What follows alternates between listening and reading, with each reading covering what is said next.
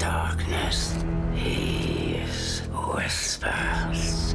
He is real.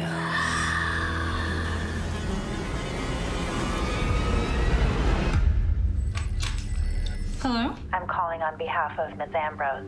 She needs a carer. Your mother recommended you. My mother? This is really in the middle of nowhere. I'll be fine. Creepy. Was she always standing right there?